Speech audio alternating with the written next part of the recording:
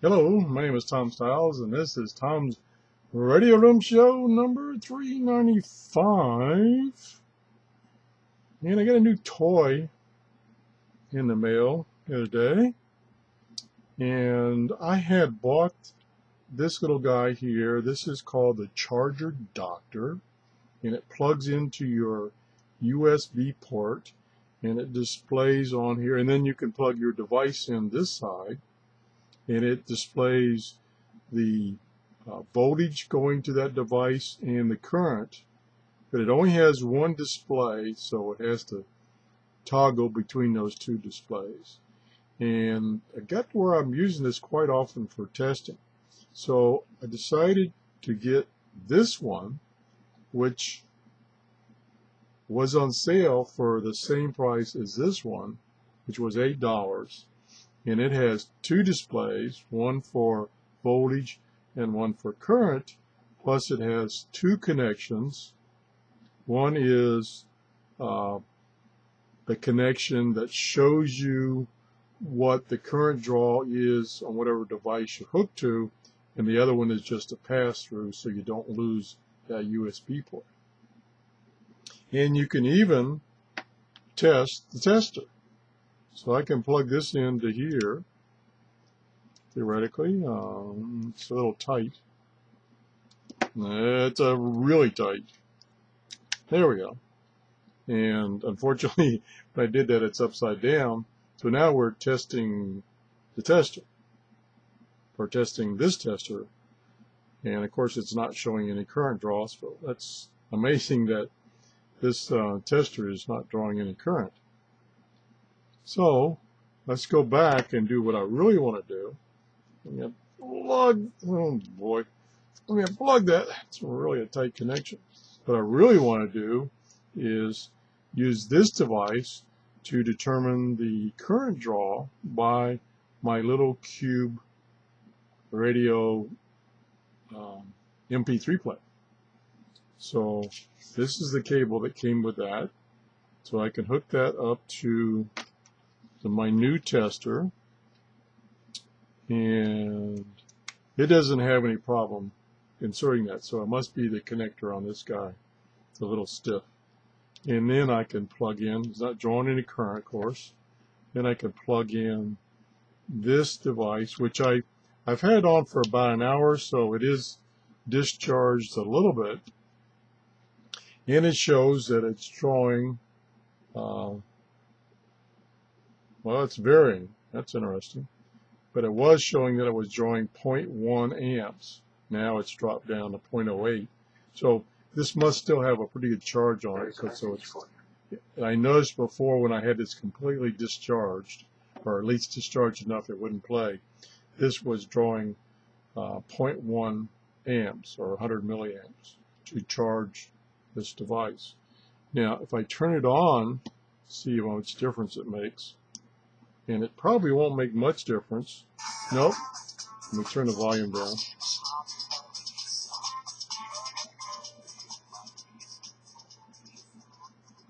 Okay. So, I don't know if that's an indication that it's pulsing, giving it a slug of current and then backing off, giving it a slug of current. But you can see it's toggling between 0.12, and now it's not going to toggle. Oh, there it is, to 0.07. So I don't know if what's causing that phenomenon, whether it's the load itself or what. I don't know what. And maybe the charger in this thing is, drawing a slug of current and then drawing less current, drawing a slug of current. But it's playing right now, and you can see when it's playing, battery probably half charged. It's drawing about 120, 130 milliamps. So mainly just wanted to show you this new device. I got it off of Amazon. It was about $7.98 or something like that, and it was a Prime item. So if you have a Prime account, it was free shipping. And the other thing nice about Prime now is they deliver on Sunday. So I got this yesterday, Sunday, and that was nice. Got my So I didn't lose for a while there, up to about 3 months ago. If I ordered on a Thursday, a late Thursday, I wouldn't get the item until Monday. So my 2-day shipping was not 2-day shipping. But since they've added this Sunday delivery, I ordered this on a Friday and I got it Sunday. So I got it in 2 days. So I like that about Amazon now, if they start doing that. I know I've mentioned this before, but I really like this little power cube. And I've looked at I looked on Amazon to see if I could find one that has a dual speaker so that you could hear stereo. And I found one that was $21. And I'm like, you know, I don't listen to FM. I only listen to MP3s. So it's like, nah, I don't really need stereo for my MP3s that much. I'm using it as a background music, and so I don't really need that. So I live with this one. I'm keeping my eye out to see if there's any that are slightly larger that might have a little bit better audio. If you know of one, please let me know. So anyway, that's kind of the show I wanted to give you today. I really liked this initially, the charger doctor, but as I said before, it only displays either the voltage or the current, because it only has a single display here, so it toggles back and forth. So you don't see the voltage and the current real time, so to speak.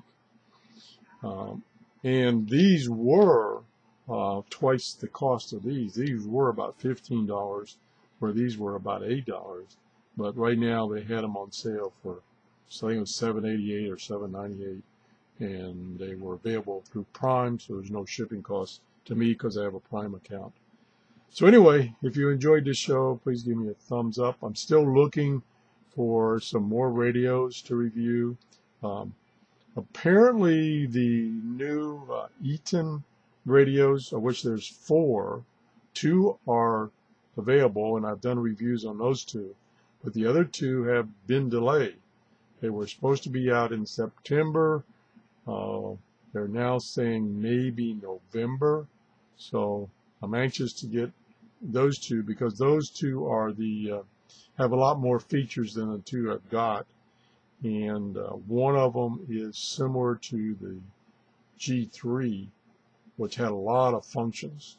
So I'm really interested in getting that one. It's being called a satellite radio, which is confusing because the Grundig line has a satellite line, and that's the big radios. Tabletop radios are not portable radios. And so that's been a little bit of a confusion factor. So anyway, if you enjoyed the show, give me a thumbs up. If you haven't subscribed, please subscribe. We're almost to 3,000 subscribers. And I appreciate everybody that subscribed and everybody that's used my Amazon store. Thanks for watching. Bye-bye.